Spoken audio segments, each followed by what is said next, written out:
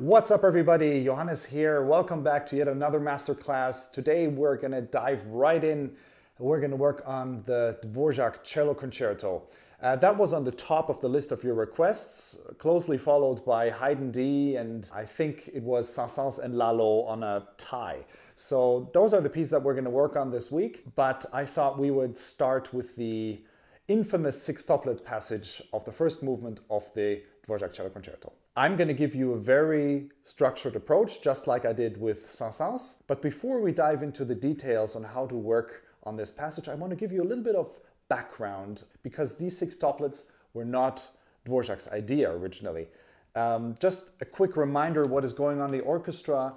The woodwinds play a really beautiful melody.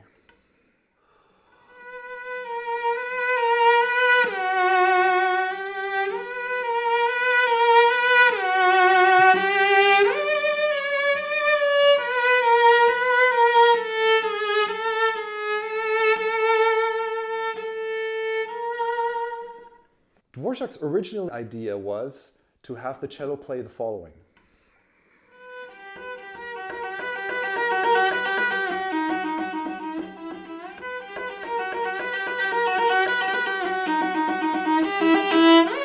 Now, János Wihan, for whom this concerto is written, looked at this music and said, Antonin, this is not difficult enough. I want something more brilliant.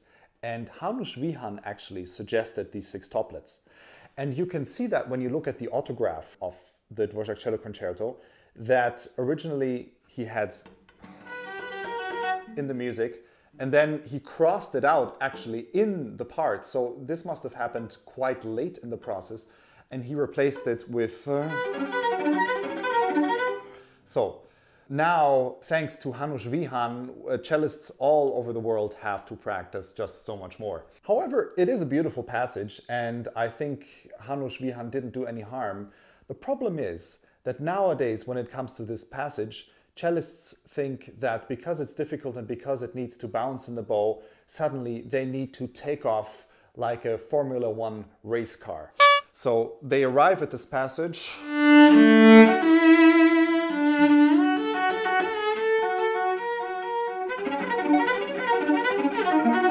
and suddenly take off like crazy.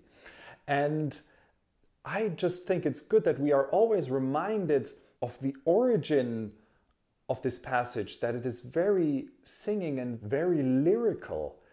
And we should accompany the lyricism of the woodwinds with our sextuplet. So instead of throwing on the race car motor, we should actually be much more sensitive, something like this.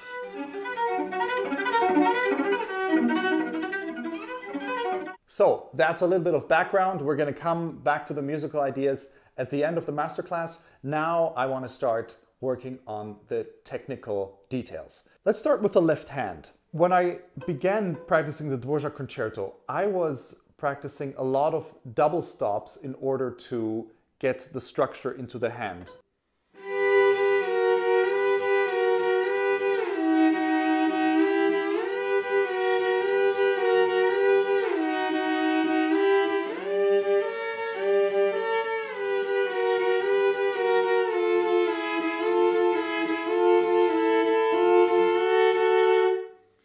Now, in principle, that is not a bad idea. However, you really run into problems with intonation. You all know that when we play double stops, the intonation is different than when we play individual notes. Now, although, of course, this sextuplet is very quick, still, these are individual notes.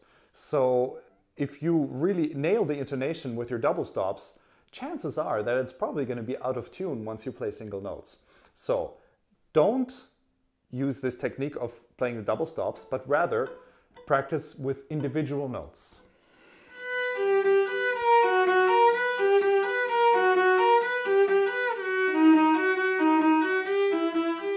And we're going to do the same thing between D and G strings.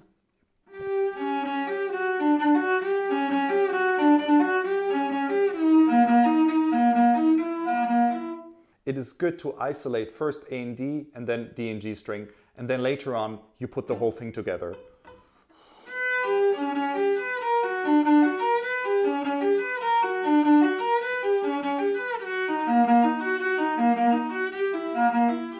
Just let me mention the fingering real quick. I see a lot of people play thumb 2, 3, and then thumb 1, 3. And I personally do stay on thumb 2, 3, and then I go to thumb 1, 4, so that actually I can keep this section of the hand relatively compact and centered. What is most tricky for me in terms of intonation are the larger shifts.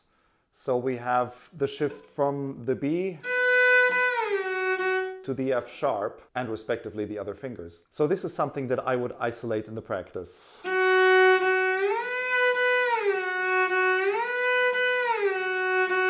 And also do it with the other fingers. Even more challenging, I find the shift from G to D. We can actually use the fifth to practice that.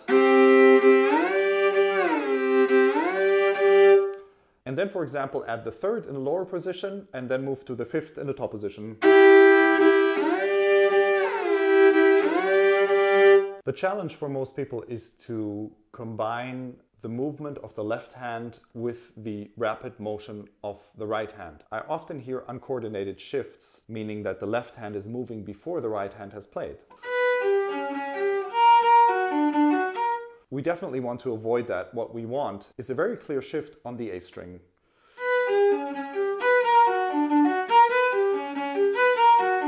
Which brings me right into how we should practice with the right hand. I do suggest rhythmical patterns. If we want to practice the top shift, it's very useful to play the notes on the A string longer.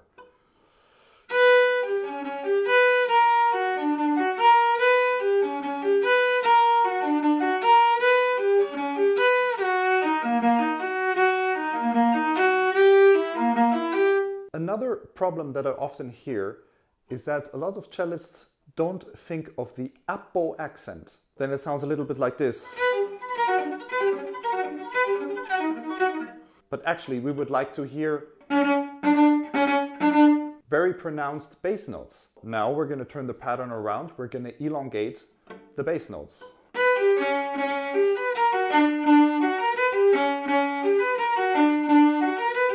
And do play the elongated notes with a little bit of an accent, just so you get used to that little bit of an impulse that we will need later on. As we are picking up the tempo, I always want you to remember that up bow accent. We have better pronunciation of the bass note.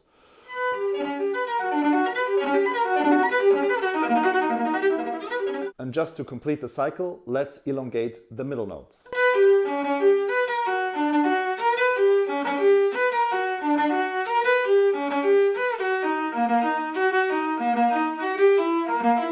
Throughout the process, it is very important that your thumb doesn't have a locked joint, but that you always keep a curved joint. It is very difficult with a locked joint to be flexible with the intonation, because once you start moving around, it is very hard to keep the intonation with a locked joint. So always keep it flexible. Now, the best strategy that you should apply to increase the tempo, of course, is using metronome. So like in Saint-Saëns, we start at 60, tomorrow is 62, day after is 64. You just gradually increase the tempo. Don't practice too fast, too quickly. The question that always exists is how to make the bow bounce. It is good to remember that the bow has a bouncing quality in itself. If you let the bow fall, it has a built-in trampoline effect. I personally find it very useful, like I said before, to use accents not only in the down bow but also in the up bow, which gives the bow some momentum. Now let me increase the action of the accents a little bit. And please also notice that I'm curving the bow so that the tip is going upwards and the hand is going down.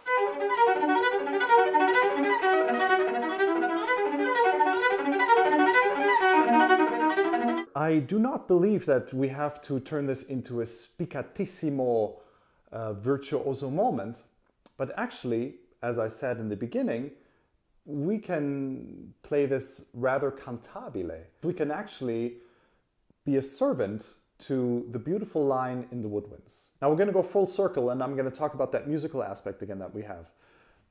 Let's look at the line again that we have in the woodwinds.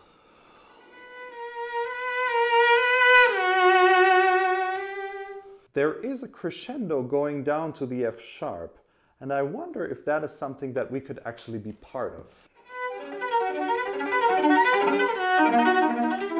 If you listen closely, I'm actually elongating that first F sharp in order to make it a little bit more singing. Let me play it again.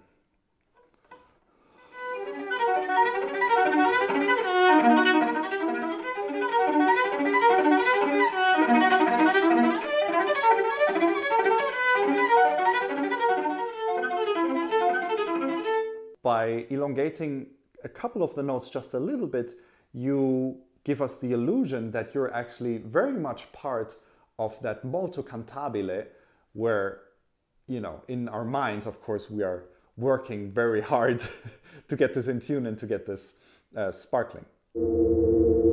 And just food for thought for the end of the passage, I try to show the moving notes.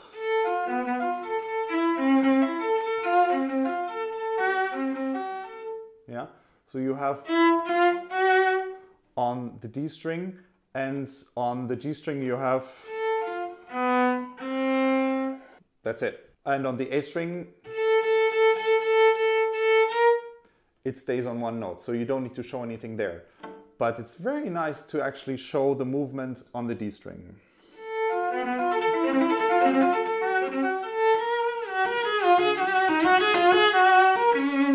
And once you play this a little bit more musical, you realize that it also connects much nicer to the following passage. Because one of the big dangers of the Dvorak Concerto is that you have one difficult spot and another difficult spot and a third difficult spot, and they all have their individual tempo and character, and nothing really gels together. All right, so these are some tips to work on that wonderful passage. I hope this inspires you. Let me know what should be the next passage from Dvorak that you would like to hear. And tomorrow I think we'll continue with third movement of Saint-Saëns, just to work a little bit on speed, because I know some of you were wondering how to increase speed and how to work on fast passages. I hope this was fun, and I'm looking forward to seeing you tomorrow.